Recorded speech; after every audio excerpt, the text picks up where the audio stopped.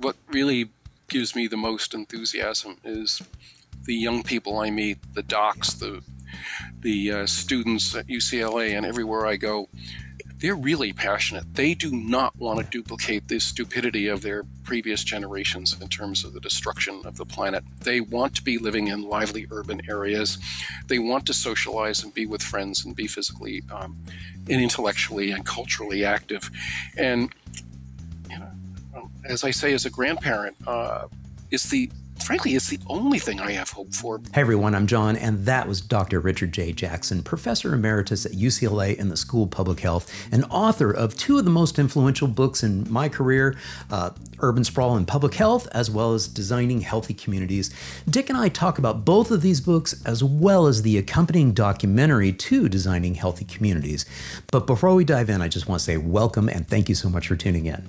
I do this channel in the hope that I can help inspire the continued growth of this movement to create and promote a culture of activity for all ages and abilities. So having you here means so much to me, and it's always wonderful to have you along for the ride. I hope you enjoyed this conversation with Dr. Dick Jackson. I am absolutely delighted to welcome a good friend onto the podcast, Dick Jackson. So wonderful to have you. Welcome to the Active Towns podcast. Great to be with you, John. Long time since I've seen you. Yes. Gosh, when was that? It was definitely seeing you. Was that in Louisville? Yes. Yeah, I was amazed by that great big baseball bat. Yes. Exactly. So since the last time, you and I have spent any, amount of time together, you've retired, correct? Well, I did and I didn't. My family's in Berkeley. I live here, and I was going to LA and teaching during the week. And it got to the point where I really wanted to think about what I wanted to think about and work what I wanted to work on rather than teaching. I had 200 students in the classes, so you can't wing it. You got to get up there and you got to almost rehearse every line, every joke, everything else. And I loved it, but it was time for something else. And I will tell you, my big focus since becoming emeritus has been on climate change in the healthcare system. Climate change is so immense, you have to pick something that you can get some credibility and substance into. So that's what I've been working on. Right. So I'll reverse this back just a little bit to when I first got connected with you. It was really, and I'll pull this image up here on the screen for folks and so that they can see it, it was really this book was my initial introduction to who Dick Jackson is. And this is 2004, correct? Right. And I had just left CDC. I was then state health officer answering to Governor Schwarzenegger when the book came out. Right. But all the work was done while I was at CDC with Larry Frank and Howard Frumkin, the main lead. Yeah. And I reached out to you very soon after I read this book. It wasn't in 2004. It was probably more closer to the mid to later 2000s. And you were gracious enough to have a conversation with me. Laura and I were still living in Hawaii at the time on the Big Island. And it was so wonderful to be able to strike up that conversation with you and eventually be able to not only have you see you out on the Big Island, but also be able to meet up with you at UCLA and which, a few years after this book came out, you ended up there as a professor at UCLA. What year was that when you made that shift? I went to UCLA in 2008, but there's a bit of background to this book, which I think your listeners might find of interest. Yeah, let's dive in. I was at CDC and head of environmental health, in essence, for the United States. And every day, one day it was cruise ships, and the next day it was water pollution or air pollution or childhood lead poisoning. And living in Atlanta, I became aware that it took me a while. My 3 kids were at 3 different schools, and there were no sidewalks near their schools. And it hit me that, one of the origins of public health 125 years ago was where people lived, how they got their air, their water, and their food really mattered to their health. And we all got in cars in the early 20th century. and decided, well, that didn't matter anymore. Cars will solve all of our problems. And I wrote a paper around 2000 with a wonderful fellow who had a physical disability on on how we have built America is bad for people's health. And the side part of that story is I got really bashed. The National Association of Home Builders wrote a letter, had a letter written by members of Congress telling CDC to fire that fool Jackson. He doesn't know what he's talking about. People in the suburbs live longer than the people in cities. Well, of course they do. They're a lot richer. But we had to pull together the science, and there was not much science. It's all in that book that said built environment really matters to health. And by the way, when I say pull it together, it really stuff since 1990 or so, where you could search on the computers. And that is the first book that ever came out on this issue in over 100 years. And it really is about built environment and public health. And the subsequent books really deal with designing healthy communities and the built environment and health more broadly. And there will be a third version coming out shortly. Now, if I remember the story correctly, there was even like a very specific instance of a report and you bringing it up that it wasn't walkable there at the CDC. Do I have that about right? You do. This was the Surgeon General's reports. They're often written by CDC. CDC's got all the experts on whatever subject many times would need to be talked about. And the Surgeon General wanted a report on physical activity and health. And so the CDC staff wrote this 250-page superb report on just how being physically active is good for you. And they came into Dr. David Satcher's office. He was then the head of CDC, and there were a dozen center directors sitting around. And they're all saying this is why it lowers your blood pressure and your cholesterol and improves your attitude and it counters depression. And the room gets quiet. And finally I said, Dr. Satcher, I don't think CDC has any right to issue this report. The room got silent and everybody looked at me and said, what do you mean? I said, there is not a sidewalk within 2 miles of CDC. You can't walk here. You can't bicycle here. There isn't even decent bus transportation here. It's totally car dependent. So we have no business to tell people to get out, walk, and exercise unless we can do it ourselves. And nobody liked hearing that after all the work that went into the report, but I think they also agreed. Right, right.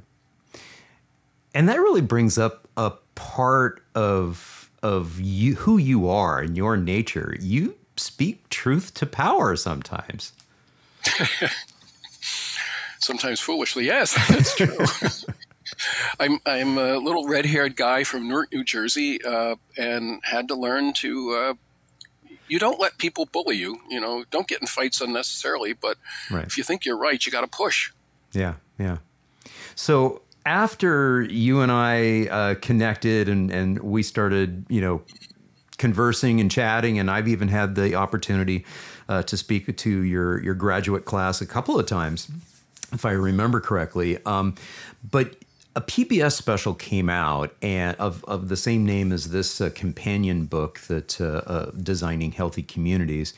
And this was a wonderful narrative that came together in this documentary. And it was a series of profiles of cities. And it was so incredibly helpful to see something where there was hope built in.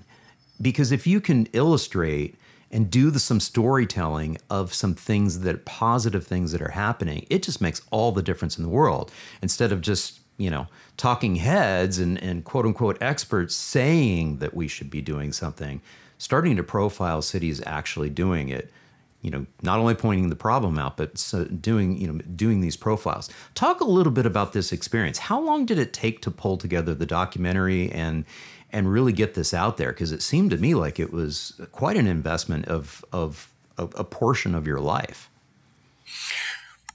Around 2004, actually more like 2008, I was at UCLA, and the good thing about UCLA is it's pretty close to Hollywood, and there's all kinds of folks that have competence in this. One of the things I learned about video is don't do it badly. It really has to be done professionally. I met Dale Bell, who was, by the way, one of the producers of the Woodstock, the movie, and Harry Weiland, and at the Media Policy Center. And they said, you're doing a good job. You're reaching 100 people at a time, maybe once every other week. But that's not enough. You got to get it out to 1 million people. And at the time, I was on the board. I was the public member of the American Institute of Architects board. And so I went to them and said, I want to do this PBS series, or our intention was for it to be PBS. And they gave us $50,000 to get it going. Well, that's very important, because if you want to do one of these, you've got to raise money. So thanks to Kresge Foundation, thanks to the California Endowment and others, we were ultimately able to raise over $1.5 million to do the series. We had 2 to 3 camera crews in cities like Detroit and Atlanta, and smaller crews in cities that were easier to cover, like Syracuse and Boulder. It was really an education for me. I learned so much in doing it, and it was so important to have the people do the speaking. So in Boulder, the folks that designed those wonderful bikeways, by the way, it was the Olmsted sons that designed the bikeways that came down from the Flatirons into the city, but the crossing pathways that really help people get around came later on. And it was easier. So when the neighbors are talking and people are smiling and saying, I love living here because of this. I was very moved when I was in Detroit, because shocking. We were driving through town and we saw this mansion being torn down, and somebody said, oh, that was Mitt Romney's home. That's where he grew up. Wow. And the destruction of urban areas, and many blocks had one home on it. And so you can't create a community with one home. You can't get public services, police, fire, or anything else with one home on a block across a neighborhood. Many other issues as well. But I learned so much. One particular interview that was very telling for me, and I say this at the time I had 3 sons living in Atlanta. We interviewed a number of 15, 16-year-old girls living in a town, Smyrna, near Atlanta. And the interviewer said, well, how do you spend your time? Well, we get together and listen to music. Well, what else do you do? Well, we ask our parents to take us to the mall. And that their entire social life was circumscribed and disabled by the physical environment and car-dependent environments that they're living in. And as bad as that was, to hear it from folks with disabilities, to hear the same message from elderly who no longer could drive, it really was very moving to me. And the one shot, the one camera thing of the whole thing was taken, that everybody remarks on, was taken on Buford Highway in Atlanta, which isn't really a highway. It's a so-called state route, but it's a 6-lane wide road with a middle lane, a turn lane in the middle, and miles between the crosswalks. And it was where my offices were. And so the screenshot of the video scene was my trying to cross the street to go from one side to the other. It was probably one of my more foolish things. And everybody kept saying, why did you do that? That was dangerous. I said, these poor people are having to do it every day, sometimes dragging their children along and carrying a shopping bag. This is not right, the way we are building these communities. Right. Yeah. Yeah. And I'm going to flip over to another view here for just a second and pull up the actual documentary, as you had mentioned, was a PBS documentary. It went out on public television. People can still watch it. So all these years later, they can still gain access to it. And so that is now available through Canopy. And as I understand it, you can correct me if I'm wrong here, as I understand it's available through public libraries. And I clicked on the Watch Now button earlier today and wanted to see what the process was. And it looks like if you can either be at the library, or if you're a member of your public library, you can gain access to that. Is that what you understand as well? Yeah, I'm embarrassed. I didn't know this. And someone said, oh, I'm assigning it in my class, and the students have to watch it before they come to class. That's good news and bad news. I'll tell you the bad news later. The good news is that Canopy is available in most public libraries and most universities. K is with a K, K-A-N-O-P-Y, and designing healthy communities, and there it is. and it's sort of painless learning. And I find that high school kids, even, eighth grader, ninth graders, really get this. It's common sense to them. Right. Yeah. Yeah. I'm glad that in your overview of the book and of the documentary, you mentioned Boulder. Boulder, of course, is like my second home. I didn't know that, John. It is. I think one of the great things about the book is that's chapter 8. And what you focus on in chapter 8 in the book about Boulder is, sort of reducing that car dependency. And that also bleeds right into and is connected to what you're so passionate about now in terms of climate. Because when we look at the challenge that we have ahead of us, globally, we know that a significant portion of our climate challenge is associated with transportation. And I don't know if you knew this or not, but with COP26, during Transportation Week, they didn't even have active mobility and cycling as part of the agenda. And so... Well, we've only been doing this for 20 years. Yes, I know. So anyways, long story short, thank goodness the Dutch Cycling Embassy and the European Cycling Union scrambled, really put the word out worldwide. Active Towns did sign on to that open letter that was then delivered at COP26. And really, I think it's part of the techno-narcissism that takes place, is that we always assume that, the electrification of the motor vehicle fleet is going to be enough. We don't have to work beyond that. But you and I both know that it's much more complicated than that. And community design is so incredibly important. And we have to be able to walk and bike, in our neighborhoods. I'll let you respond to that. And then I'm going to go back to another thing that I think I heard about Atlanta. So I'll let you respond to that particular issue first, and then we'll stroll back into Atlanta. There was as everyone knows, 2-week meeting on the threat that climate change poses to us. And when I lecture, I say, when I started medical school, it was actually the month that the man landed on the moon. And the planet had 314 parts per million of CO2 in the atmosphere. And by the way, there are about 3.5 billion people on the planet. We're now at 7.6 billion people on the planet. So it's doubled in the last 50 years. Right.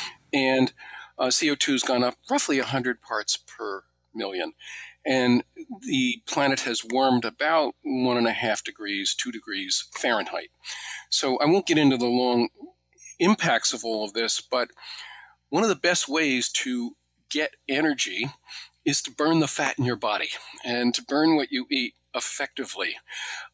And far better than using a manufactured, even a bicycle or something else to get, electric bike to get somewhere, is to actually use your own muscles. And that's good for your cholesterol. It's good for your mental health. It's actually, and depression is one of the most common disorders in America today, made worse, by the way, by lockdown and COVID. So any way we can get people out and active is to the good. Let me stay there. Go ahead.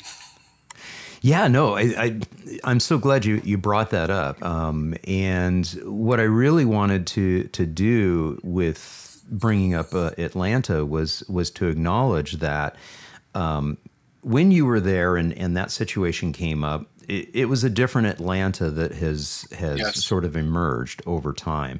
And so I know that you had mentioned that you had 3 sons living in the Atlanta area. I believe now one of your sons is actually close by and where you're at now in the Bay Area.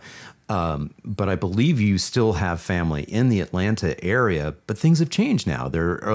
It's not to say Atlanta's perfect. No place is perfect, but describe me what has developed and why it's getting a little better, a little more encouraging from an active mobility standpoint there.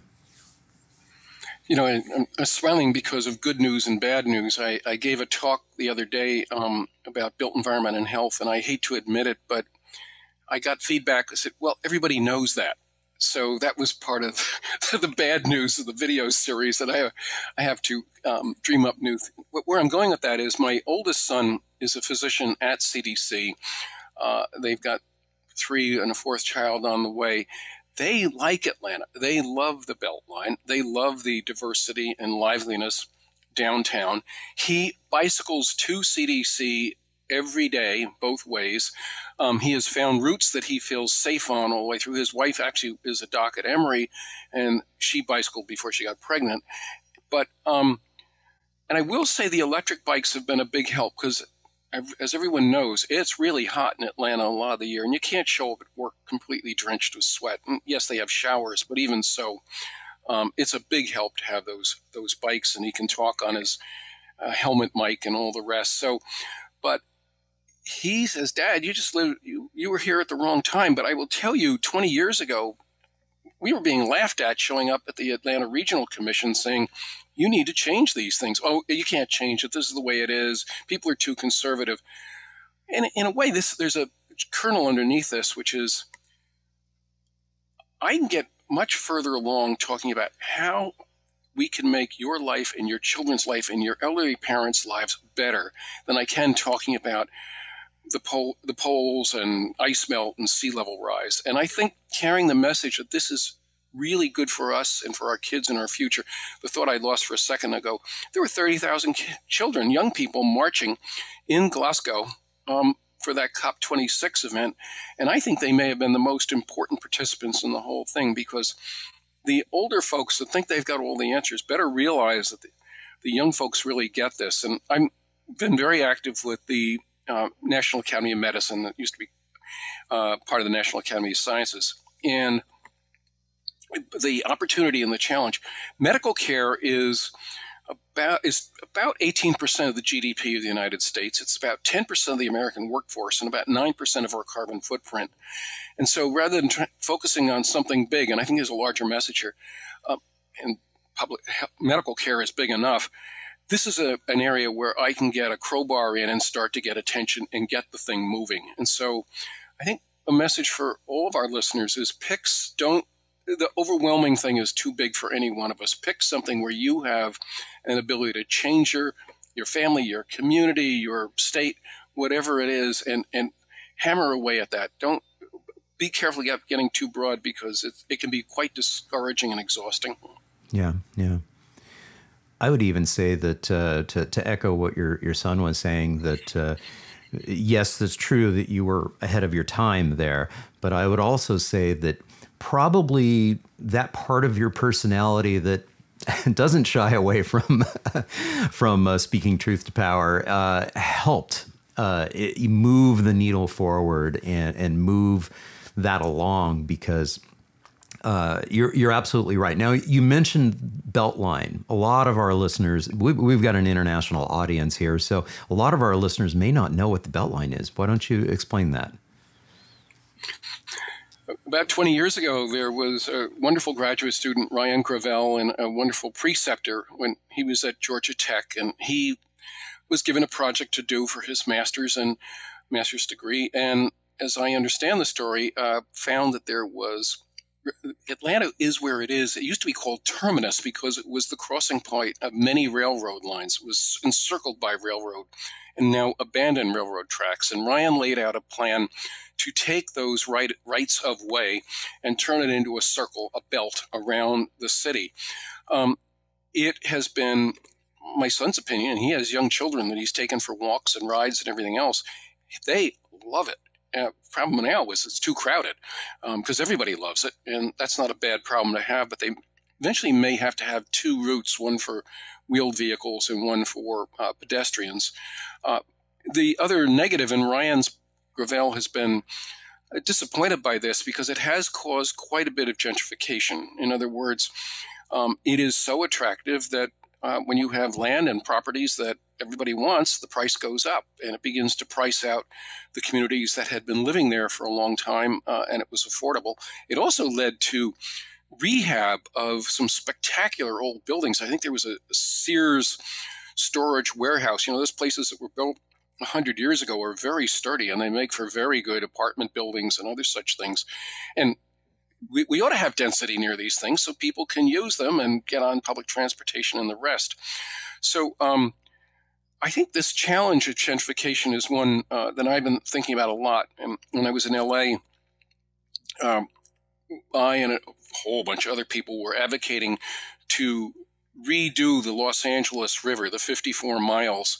About half of it goes through the poorest parts of Atlanta with the least amount of parks, the most challenges with obesity and diabetes.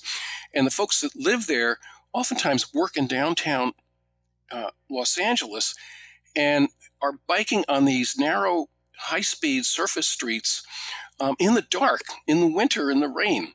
And so creating a way that people could get to work safely, to see a bit of nature, to get that exercise, it's crazy not to do it. And by the way, there was a plan in 1925 that the Olmsted Sons developed for the LA River, but we decided we just build all the way up to it and turn it into a concrete sluice. And so we spent a lot of time undoing the mistakes of the early automotive era.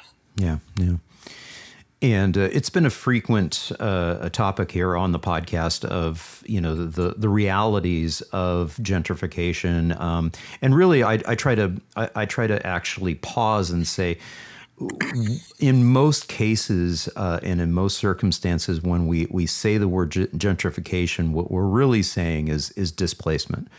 Exactly. And so we have to continue to invest in these, especially underinvested areas and neighborhoods. And in other words, my point, of course, is that it shouldn't just be rich neighborhoods that benefit from the ability to walk and bike places and have activity assets, as I like to call them, with active towns.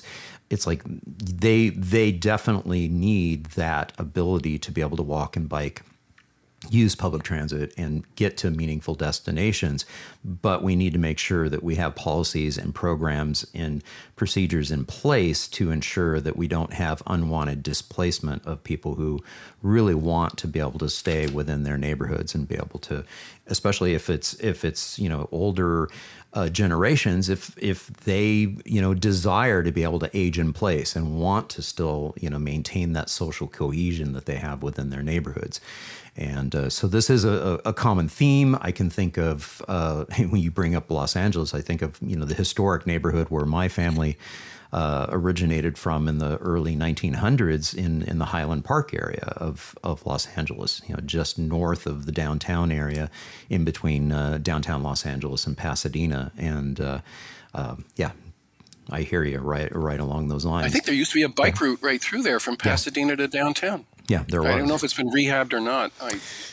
Okay, hang in there with me as I do respond to Dick's comment, and I dug up a really cool photo that you'll see in just a moment. But first, I wanted to give you some exciting news. I have launched my Active Towns online store, where you will find some fun Streets Are for People merch for sale. So check it out and help support the channel. The link is in the description below and in the show notes. Okay, let's get right back to it with Dick Jackson.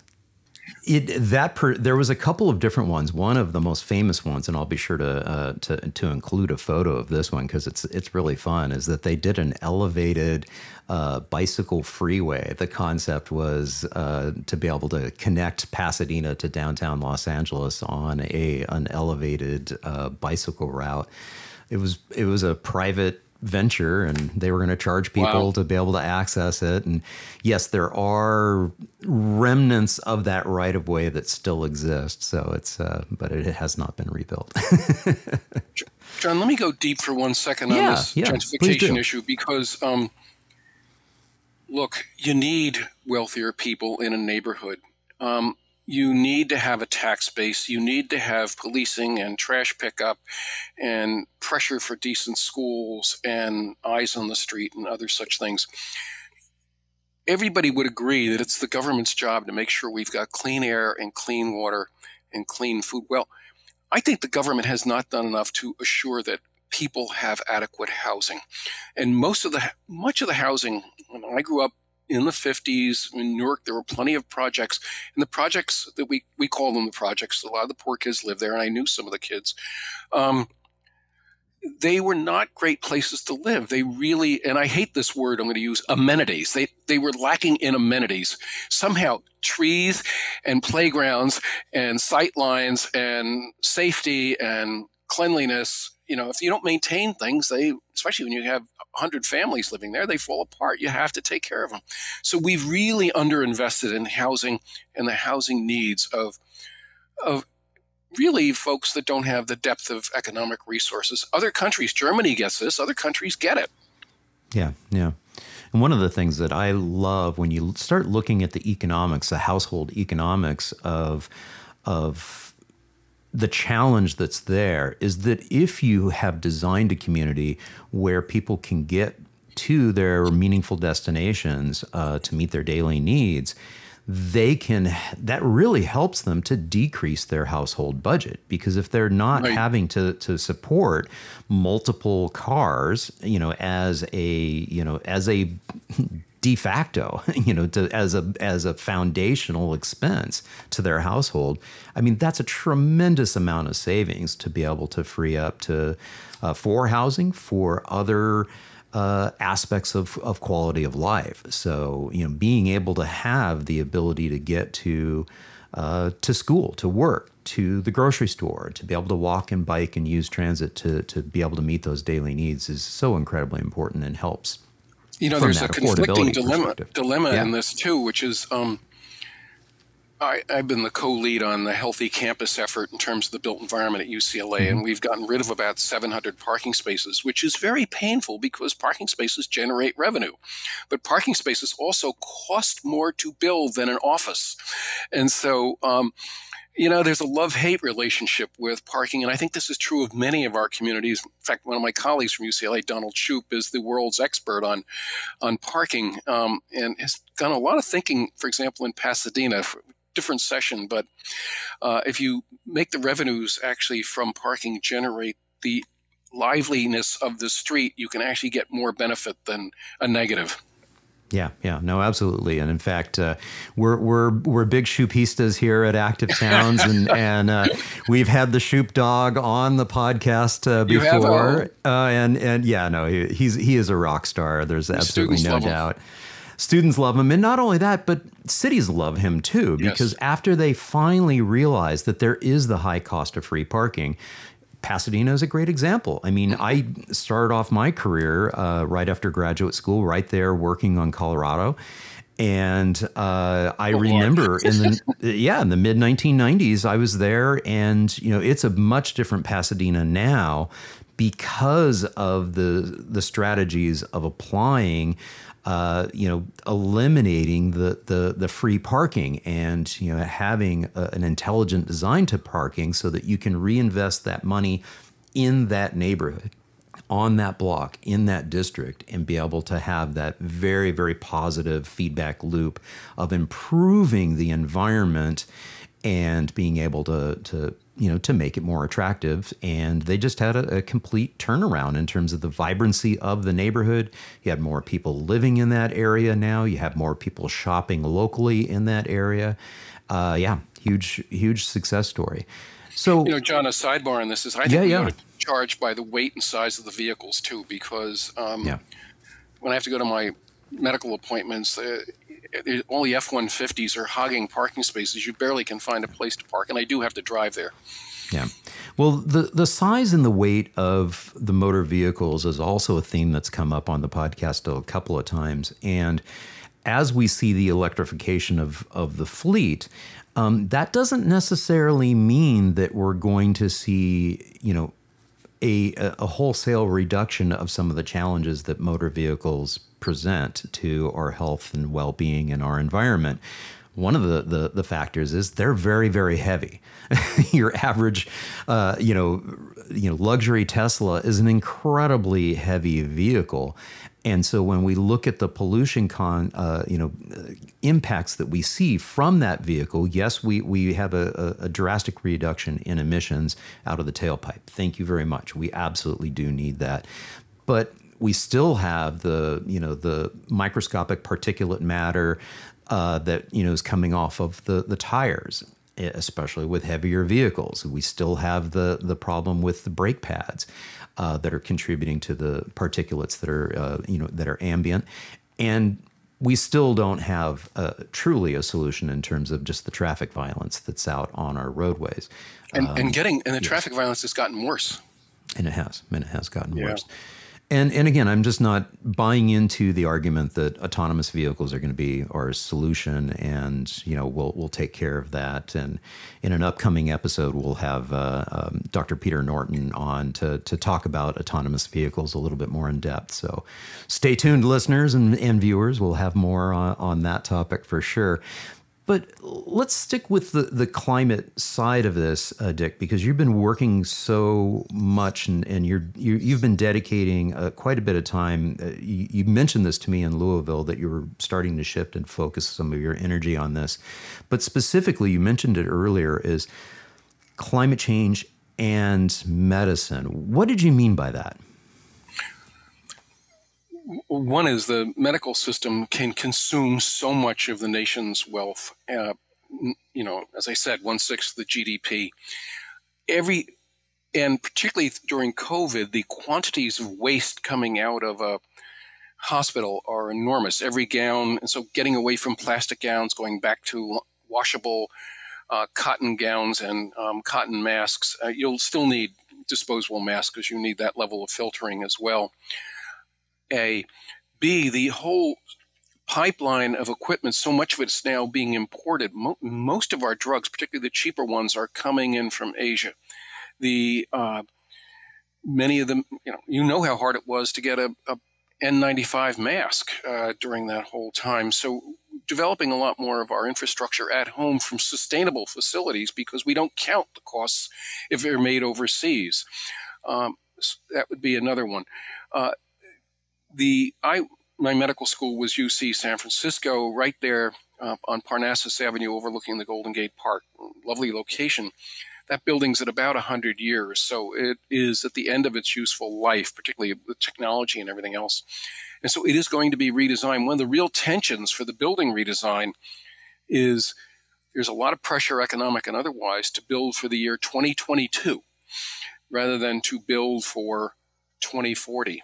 And there are technologies, whether it's photovoltaic thermal, so you can actually get both heat, much more efficient energy transfer, so you can extract more heat from even colder air, colder water. And so, and you need a lot of hot water and steam in a hospital as well, and particularly in the laboratories. So the rethinking of the design of a hospital is going to be so important. A big one is, I'll tell a quick story. A pediatrician, and I remember being in my residency at that hospital, and I was caring for a bunch of children with respiratory diseases, terrible lung disease, some of them, and the power went out. And this was San Francisco. There was no air conditioning, and the windows were operable. So we opened the windows, and then the diesel burning generator goes on, and the black smoke is pouring up the side of the building to the rooms of the children. So even things that aren't going to happen immediately, you have to be prepared for, and you have to think about all these elements along the way. So a big thing is to get the CEOs and the people running this system to decide this is really important. This is not a sidebar with a bunch of kids running around Glasgow. This is the reality that we are in. And by the way, a lot of these CEOs are hearing it from their own children. Why aren't you doing more? So that pressure is going on.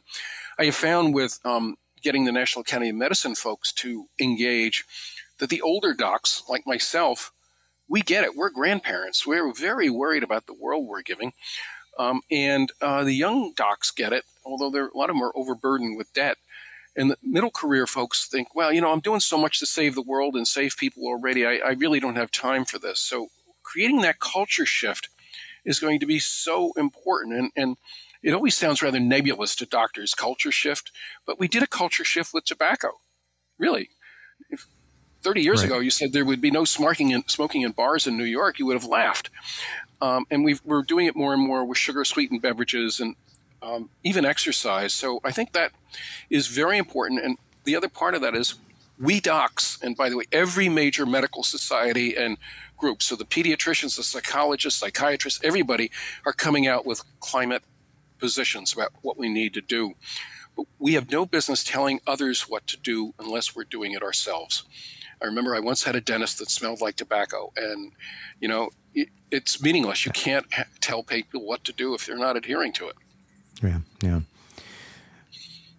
It's fascinating. You just mentioned that one aspect of the medical equipment and the supply chain challenges, and the fact that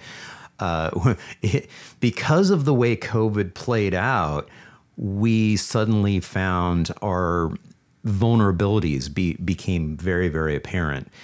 We couldn't get masks. Oh, and by the way, we're not manufacturing as much of our own equipment and masks. And oh, by the way, because this is another area of your past interest and study, is that when we are shipping everything in, and we think about it's in headline news right now, supply chain issues and the number of cargo ships that are sitting out in front of the various ports.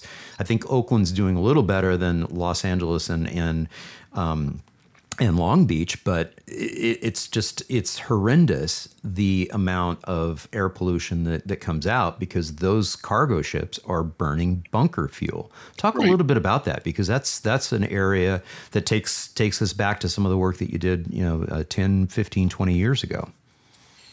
I have two younger brothers. One worked for one of the major shipping companies, I won't say the name, and the other built ships and hatch covers and did repairs on them. The one is this Panamax and Super Panamax ships that can carry, and I'll make up a number now, 30,000 units. And when you look at these things, you can't believe they don't tip over because they look so top heavy. And you know the story about, I think it was Bali or one of the more beautiful islands, maybe Fiji, where a bunch of this stuff poured off and it had chemicals in it and all the rest. There is nowhere near enough oversight of international shipping. They've got to be burning fuels that are less polluting. I don't remember the exact number, but a significant portion of the Los Angeles basin air, and believe me, California worked very hard, LA worked very hard to clean up its air, first ones to go to catalytic converters and unleaded gasoline, and now to have its air being destroyed by the ships that are, and there are 100 ships as we speak out off the Long Beach Los Angeles harbor trying to get in to deliver their stuff. I get annoyed when I hear news reporters say, well, there won't be enough toys for Christmas. Well, frankly, Americans have too much crap already. We don't need to keep buying more stuff anyway. But I think the other part of this is that we have stopped. You go through the Midwest and people, the Rust Belt, and people are really struggling for jobs. And why aren't we making so much more of this at home rather than putting on a ship so that we can pay desperately underpaid folks in developing countries? I'm all for developing those countries, and that's one of the reasons we started a lot of this 30 years ago, but it's now become such an extreme level that our loss of domestic manufacturing, textiles, you name it, has been, I think, it's a serious health impact at the same time. So, and I'll just stay with that for one more minute because it goes to built environment. And you said you grew up in LA, but Boyle Heights is right at the top of the 710 there as you go into the downtown. And some of the poorest people in LA live there. And you have trucks one after another rolling through there. And the big problem right now with trucks is they can't hire truck drivers because nobody wants to be sitting in a truck for 10 days at a time with their families coming apart and all the stress of that. It's unhealthy for your body to be sitting that long, sleeping in a truck, but it's also unhealthy to be so socially isolated. So I think there are a bunch, over and over again in the health world, you look at one thing and you realize, oh, it's connected to 10 others. Right. Yeah, absolutely. And, that whole supply chain issue thing, you also brought up the point that so much of what we're consuming in modern medicine is plastic, is tied to, essentially a petroleum, chain of events. And so, again, having an enhanced level of awareness, not saying that, we can't use plastic ever, but being a little bit more intentional about those choices and those decisions, and being upfront about what that connection to the climate challenge, which is, arguably the existential, challenge that we face, now and into future generations and future decades. Can I speak a little bit about health impact assessment for 1 second? It Please sounds do, boring. Early in my career, I probably read dozens, maybe 100 environmental impact assessments. And they often were 1,000 pages long, various chemicals or you name it. And they would deal with things that, important things like Indian relics and noise and other such things. But the truth was only about the last 3 pages dealt with human health and impacts on human health. And in a way, originally when the NEPA was put in place, the National Environmental Policy Act, it intended for us to look at human health, but it was never done. It was made something that a smart engineer with software could plug in a bunch of numbers and then say, well, there's no impacts on this. So we need to do real health impact assessments. And I'll give you a concrete example. LA, biggest physical city in the United States, needs subways. And there is a subway literally as we speak being built. And we're looking forward to it at UCLA because it's going to be down the road on Wilshire Boulevard and go out eventually, I think, to the beach.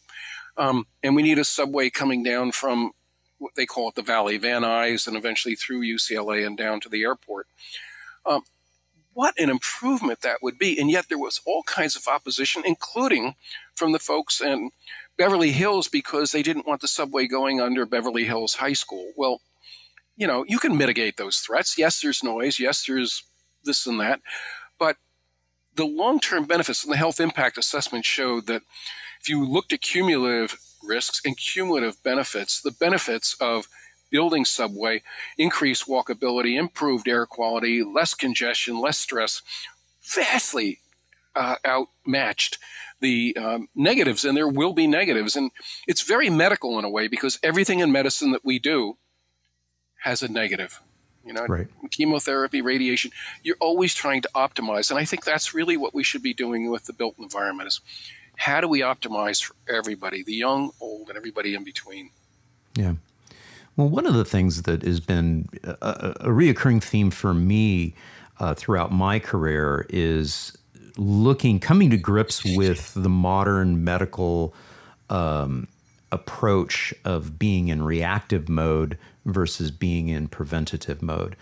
And I can't help but think that that's part of what we have to be thinking about too for the future, in relationship to not just public health and prevention of serious disease, but also as it relates to climate. And because when we think about you said it earlier, the astounding numbers of what healthcare is in relationship to the GDP. I mean, I don't remember what the current statistics were, but back when I was in graduate school, the estimate was somewhere around 70% of all medical costs are associated with preventable chronic disease states.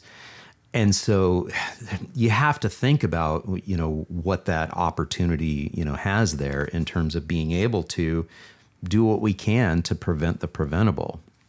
Brings us right back to a lot of, what both of our careers has been about now in terms of community design and being intentional about what the effects are, the unintended consequences. Probably about a third of all that money that's being spent, and I think it's now close to $4 trillion a year goes into the medical care system. I don't call it health care because it's not really health care, it's medical care.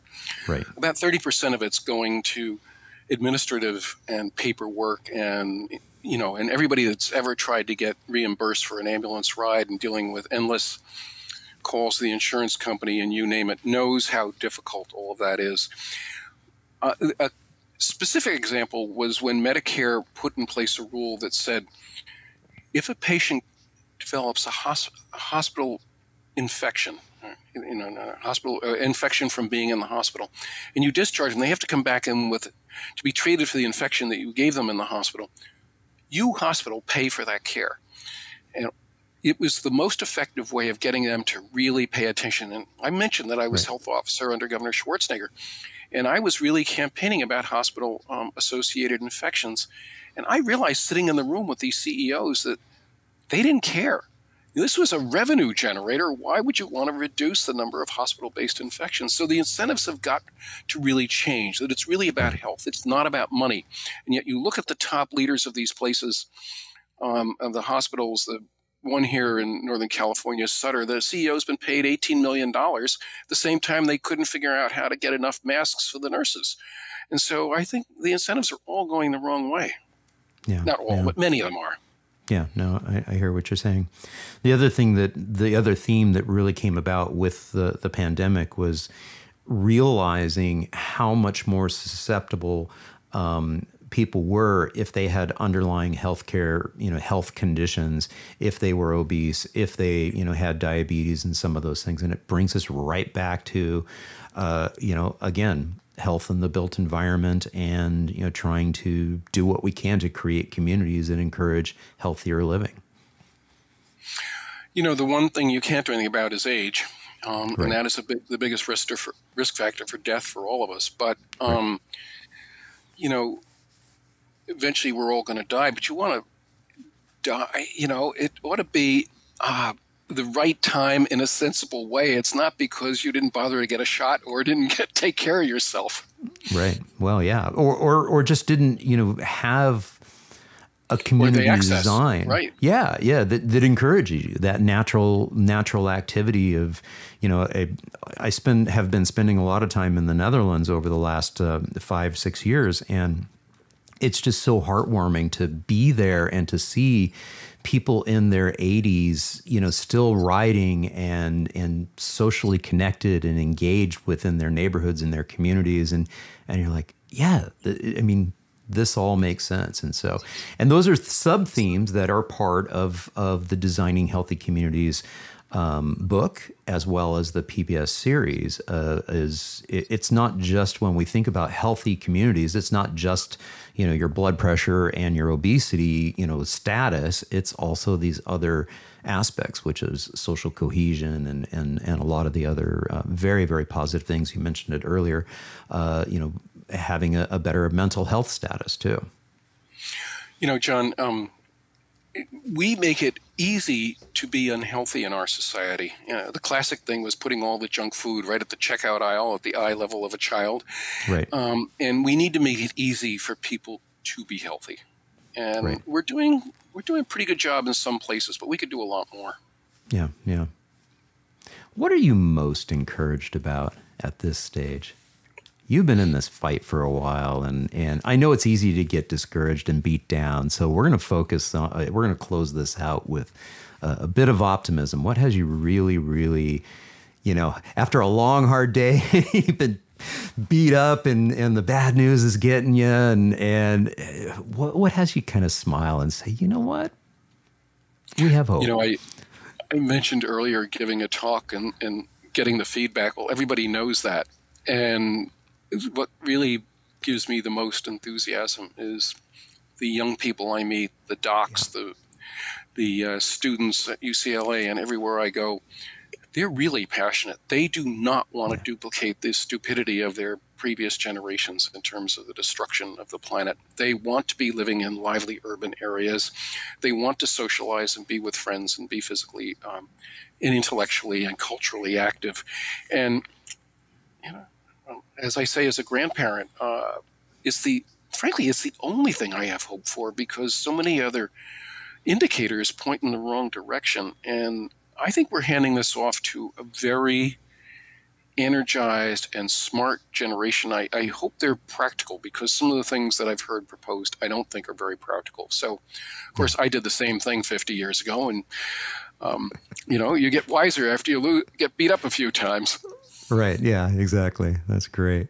Well, I can't think of a better place to end this on, as a little bit of hope and optimism. And I agree. I mean, that's really what makes me sort of perk up and smile a little bit from ear to ear is seeing the amount of optimism and passion and sense of urgency. And I think Greta did a great job of bringing that sense of urgency especially to the climate change, message is we need to do this. And, and she calls us old guys out and says, this is our future. And so we are speaking up, and we're, get out of the way because we're coming through. So a sidebar that's gratifying on that, John, is, I started out, I'd expect to hear from public health students. I get as many calls from the business school and the law school and even the medical school and the nursing school. And there is an outpouring of smart young people that look at the world and go, I've got to do something. Yeah. I love it. I love it. Fantastic. Dick, it has been such a pleasure catching up with you. Thank you for joining me on the Active Towns podcast. My pleasure. Great to be with you. Thank you also very much for tuning into this episode featuring Dr. Richard Jackson. Obviously, I highly recommend both his books, especially the more recent of the two, Designing Healthy Communities. I have links for them in the description below and in the show notes. Now, if you found this episode helpful, interesting, and inspiring, please give it a thumbs up, share it with friends, and subscribe to the channel. This really helps out a great deal. Oh, and don't forget to check out my new Active Town store for some zany Streets Are for People merchandise. Well, that's all for this episode, so until next time, this is John signing off by wishing you much activity, health, and happiness. Cheers.